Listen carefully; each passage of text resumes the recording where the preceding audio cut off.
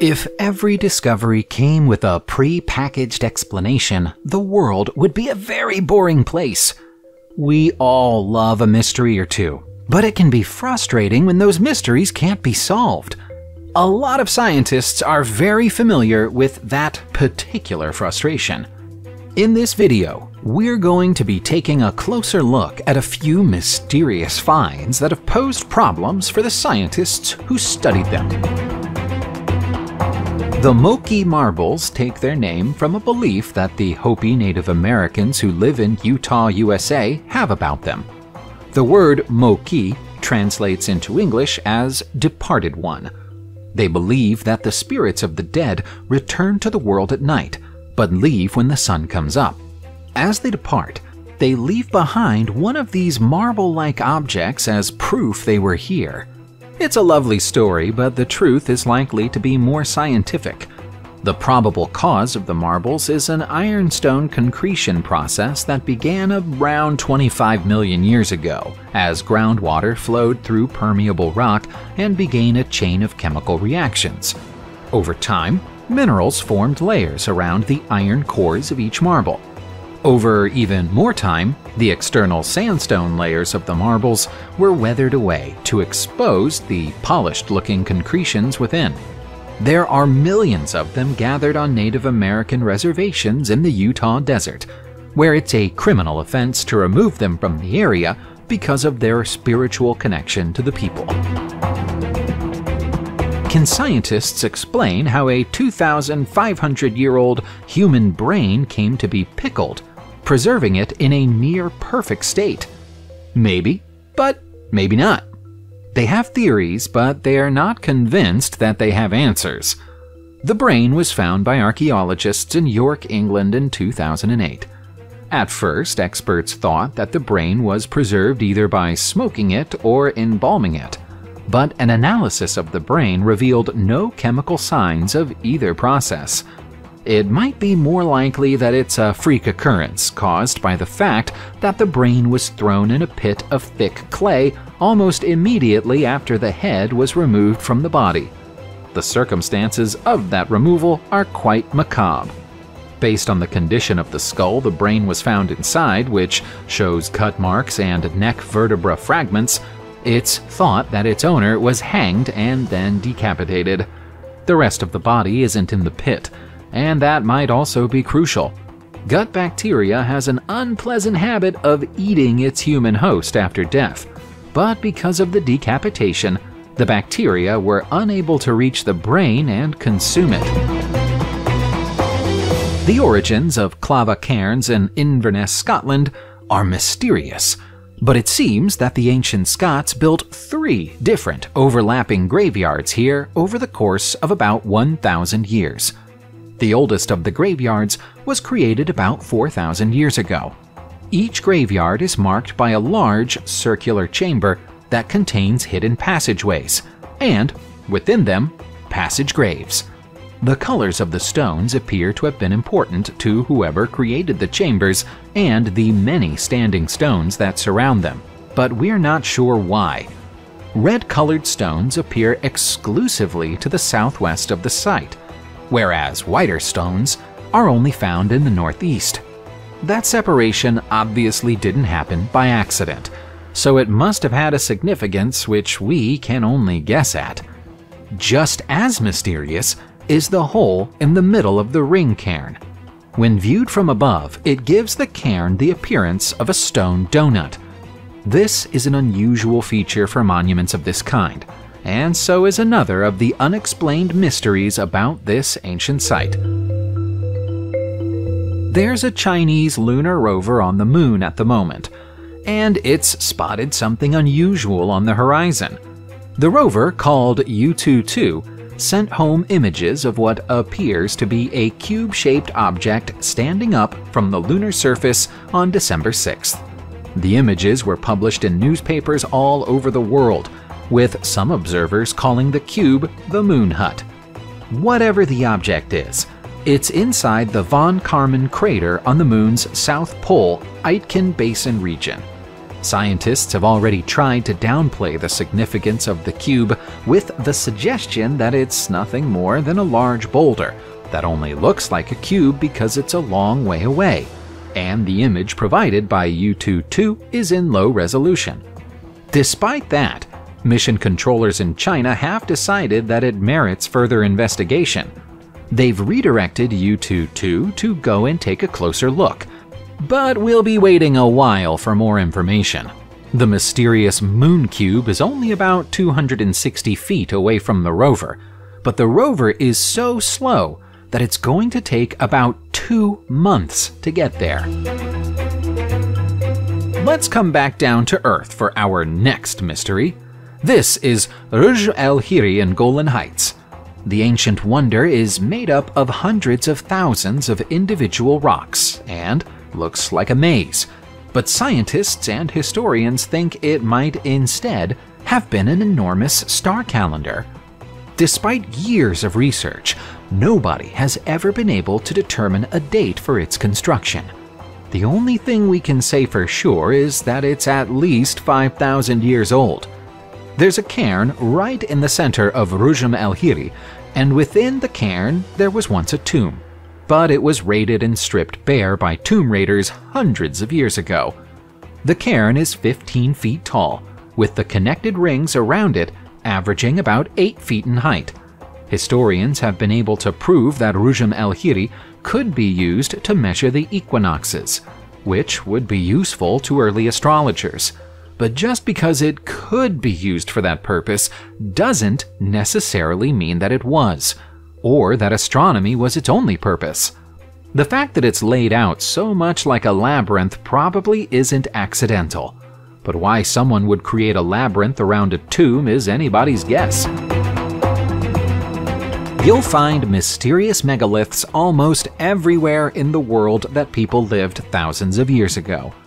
In Siberia and Mongolia, the most mysterious of all the ancient megaliths are the deer stones. They're so named because of the deer that are carved into their surface. Strangely, most of them appear to be flying. For that reason, they're also known as reindeer stones, and they become especially popular with visitors at Christmas time. There's significant damage to the tops of all the stones, which some archaeologists believe was caused by the removal of objects that were once mounted atop them. The deer decorations only appear on one side of the monuments, and it's always the side that faces east. The significance of this is unknown. The deer aren't the only images on the stones. Many of them also feature other animals, like horses and pigs, and in some cases there are also human figures. As is so often the case with stone monuments, it's difficult to ascertain an age for the deer stones. Most experts guess that they were erected about 3,000 years ago during the Bronze Age, but we have no way of knowing for sure. Scotland's Orkney Islands have been inhabited by humans for thousands of years, and some of its most ancient occupants were responsible for creating the Ring of Brodgar. We don't know who those people were, because we don't know how old the Ring of Brodgar is. It's likely, but not certain, that it was created between 4,000 and 4,500 years ago. Another megalithic site called the Stones of Stennis is situated nearby, and the two sites might be linked. The purpose of the Ring of Brodgar is unknown. Historians say that it probably served a ritual purpose, but historians often say that when they don't have any better ideas. There were once 60 standing stones here, but some have been stolen and others have fallen over, leaving only 27 still standing today. You'd expect a site like this to have been thoroughly investigated by archaeologists, but very few digs have ever been carried out here. That's partially down to the fact they're in such a remote location. One of the stones features a carving of a cross and the name Bjorn, but it's likely that this was added by a bored Viking thousands of years after the stone was placed here. The rock carvings in Tanumshede, Sweden, haven't always looked like they do today. They're considered to be the most important pre-Viking works of art in the country. but many years ago, they were painted red to make it easier for tourists to see them. Most archaeologists consider that to have been an act of vandalism, and the site is now protected by UNESCO so no further damage is done. The art is scattered across a site that contains more than 600 paintings and carvings, some of which are thought of as being among the most complex and sophisticated Bronze Age works of art in the world. It's thought that the oldest of the works was created about 3,800 years ago. Most of the subject matter appears to be records of the daily lives of the people who created them, including hunting, fighting, and fishing. The collection was added to for about 1,800 years. If you follow the trail of paintings along, you'll eventually find your way to two large burial cairns elevated on piles of rocks. The identities of the people who were buried inside them aren't known, but it's fair to assume they were very important to these ancient artists. Newgrange in Meath, Ireland is part tomb and part calendar. There are quite a lot of ancient tombs in and around the Boyne Valley in Ireland, but none quite so elaborate as Newgrange. This archaeological wonder was created more than 4,200 years ago. That makes it older than Stonehenge in England and the pyramids of Egypt. Newgrange is what's technically known as a passage tomb, but one that was built with astrological intent. On the day of the winter solstice, which is the shortest day of the year, the rays of the morning sun come straight through the passage and illuminate the central chamber. For that reason, the solstice is the most popular day for tourists to visit the site. In fact, in recent years, it's become so popular that a lottery is held to determine who's allowed to visit Newgrange and who isn't. The 2007 Winter Solstice event had 28,000 applicants. We'll probably never know who was buried in the tomb, nor the meaning of the many carvings and geometric patterns that are carved into its side. Many of our regular viewers will know that the oldest human-made religious structure in the world is Göbekli Tepe in Turkey. Far fewer people are likely to know the identity of the second oldest religious structure in the world, but we can change that right now by telling you that it's the Jantia Temple Complex in Xangra, Malta. Not only is it one of the world's oldest religious buildings, but it's also one of the oldest freestanding stone buildings on the planet. There are dozens of myths and legends about Gantija, including the idea that it was built by giants and then abandoned as the race of giants died off and disappeared from history. We can probably rule that out, but we don't have any solid information about the culture that built it. We do know that they regularly sacrificed animals within these walls, though, because we've found piles of animal bones buried in the ground. Historians have speculated that it might have been a focal point for fertility rites, but there isn't a lot of evidence to support that idea. Almost anything could have gone on here, and we'll probably never know the full story. Now we go from a definite religious site to a probable religious site. It's Gunung Kawi Temple Complex in Tampaksiring, Bali. Based on its design, it's likely to have been built as a Hindu monument, but that isn't certain. We're also uncertain of when it was built or who by. Whoever they were, they did a spectacular job. Gunung Kawi is beautiful, and the quality of the stonework is outstanding. The most commonly told tale about their origin is that they were made by order of King Anak Wungsu of the Udayana dynasty, who ruled in the early 11th century. He's said to have wanted a special tomb where he could bury his favorite wives. Why so many of his favorite wives died before he did is a mystery. The theory is backed up by an inscription on the northernmost wall of the shrine, which reads, "The king made his temple here." There are 10 shrines here in total, all of which were carved by hand and stand about 20 feet tall. Analysis of the stones have revealed that some of them were softened via a chemical process to make them soft enough to carve, but the method by which this was achieved is a secret lost to time.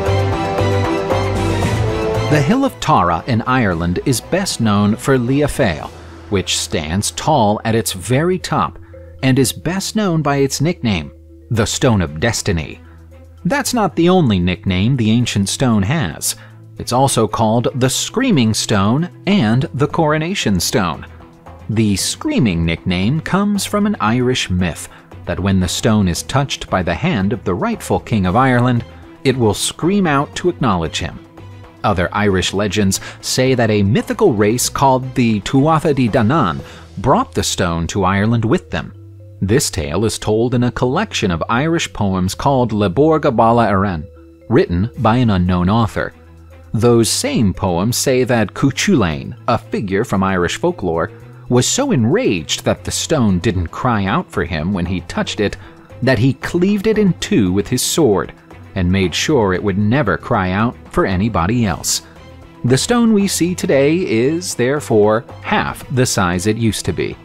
The most likely version of the truth behind the myth is that the stone was placed here by people in the Neolithic era for ritual purposes. But the more colorful stories are a lot more fun.